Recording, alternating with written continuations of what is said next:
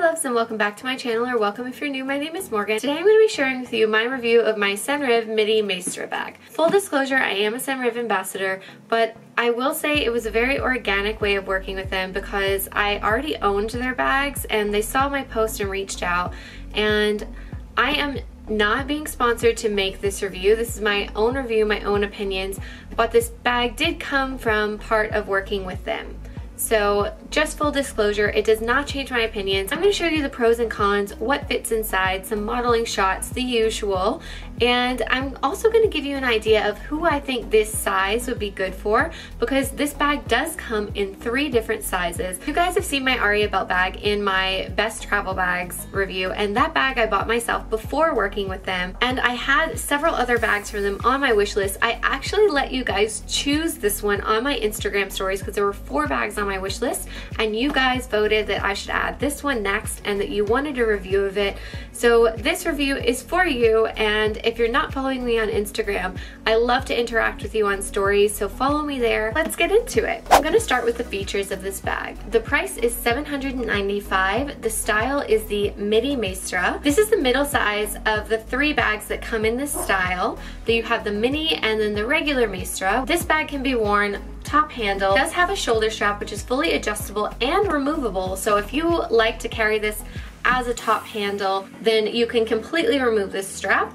You can also pull the straps through like this and it becomes a backpack. You often have to add a little extra length if you're going to wear it as a backpack just from the shoulder drop.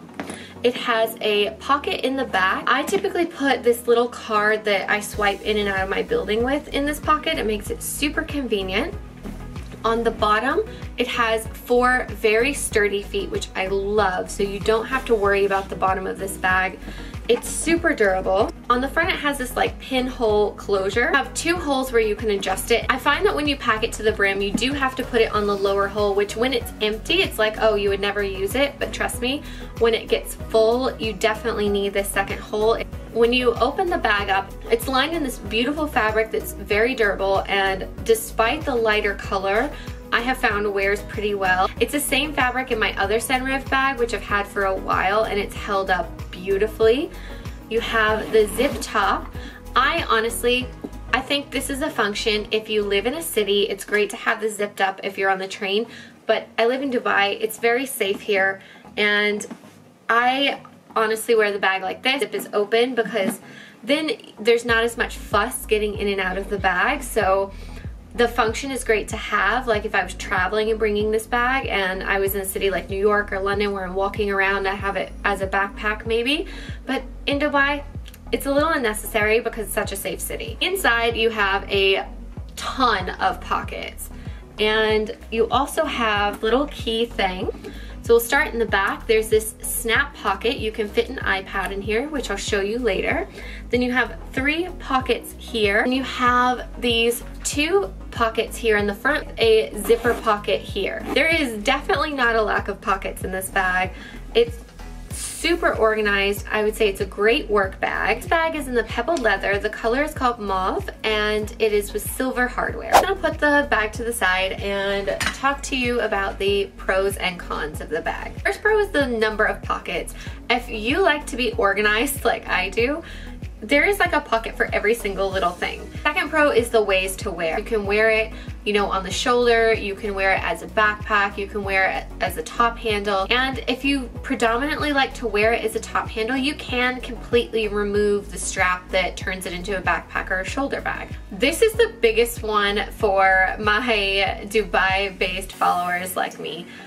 The shipping and duties are included in the price of the bag. It came shipped via DHL. I didn't pay anything additional on top of the bag when receiving it. It came within like 3 days of ordering it, which I think the estimated time was between 5 and 7 days, so I was shocked to see it turn up early and obviously super happy. If you live in Dubai like me, you know that ordering from companies that are not based here can be a little bit of a headache sometimes. Another pro is the security. If you live in a city like New York or London where you're using the tube or the subway, I would personally feel secure wearing this as a backpack because I'll just show you really quick.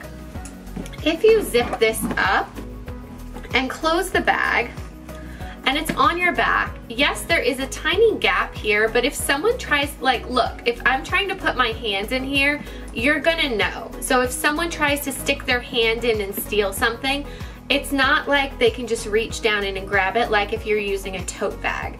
So I feel like the security is very good on this bag, and yeah, it can make it more cumbersome, but when you don't need that added security, you can leave that zip unzipped and it makes getting in and out of it much easier. Another pro is the colors to choose from. Senreve doesn't do a lot of bags, but the styles that they do, they make them in a rainbow of colors. There will definitely be a color to suit your wardrobe, and I suggest picking a color that will really work with the items that you have in your wardrobe. I wear a lot of pink, so pink was the option for me. I think the biggest pro to this bag is the durability of the leather. Like, hands down, that is the best thing about this bag, because I haven't traveled with this one yet, but I have traveled with my Aria belt bag. I have spilt gelato on it. I have got caught in the rain with it. You just wipe it off and it's good. I don't know many bags that I can be so carefree about. Like, I would almost compare it to a Louis Vuitton canvas in terms of durability, because those are also bags where you can just kind of wipe whatever falls on it off and it's fine. I have another pro to this bag. I definitely had to watch some reviews because this is mostly an online based brand, so to find out about the size and what it fits and things like that, you kind of have to go to reviews online. So I'm gonna state this pro, but people get roasted in their comments for saying this. But I'm going to explain why it's a pro. So I wanna say that the understated design is a super pro to this bag. Now, I like to have a nice, well-made leather handbag pretty much at all times. And especially when I travel to a new country where I don't know how safe it is or whatever it might be, I don't want to carry my Chanel or like Louis Vuitton logo bags. And Senreve fills a void in my collection where I can still use a quality handmade leather bag and it not scream that it's so expensive. Counter argument and why people roast YouTubers who say this in the comments is they say, well, if you're so worried about security, why don't you just get a paper bag? Yes, that's a valid argument. You could go to H&M and just get a cheap bag and take it on your trip. In any major city, there are streets that are safer than others. When I carry my Aria belt bag around a city that I don't know, people don't really know it. Like, it's a small, understated, but it's still nice enough that I can take it out to a fine dining restaurant in the evening. So that's why I say this is a pro to the bag. Roast me if you like in the comments. I know this is not a pro for everyone, but for someone who has designer bags and a luxury bag collection and likes to carry quality made bags, this is a pro. Do you think it's true or not? That's your decision, but for me, this is actually the reason I bought my Aria belt bag, and I bought that bag before ever working with Senreve, and this is just my honest opinion about it. Let's get into a few of the cons, because there are some. When you fill this bag to the brim with stuff, it can get heavy. But what I do like about it is that they have the option to wear it as a backpack, because I feel like that distributes the weight better. But if you're carrying it in the hand or on the shoulder and you've got this thing packed out, it will be heavy. The only other bags I could think of at this size would be maybe like a tote that would be lighter. I don't find it a problem for me. It definitely weighs less than a medium Balenciaga City. It's around a similar weight as a Givenchy Antigona as well. One thing I'm going to show you, which you'll see more on the modeling shots, is when you wear it on the shoulder, it does tilt forward. Like when I'm just carrying it around, I carry it mostly like on my arm, or I carry it as a backpack when I have a lot of stuff in it. For me, it's not really a big deal because I use mine in other ways, but when I will say it gets annoying is if I opened it up and unzipped it and I've got my key out and then I just want to keep it like on my shoulder like this as I walk from the elevator to my door and like unlock my door and I have groceries in my hands, things can fall out of it. It's probably best to close it and reopen it, but I understand that can be cumbersome. Another con is that they mainly sell online and they don't have many stores where you can go and try the bags. They do have a few stores, but if you don't live near them, you most likely have to rely on online reviews and blog posts and Instagram posts to decide what size. The good thing is they do have a return and exchange policy. You just kind of have to do some research online first and see it compared on other people. Another con is that if you're not needing a daily work bag, this is quite big.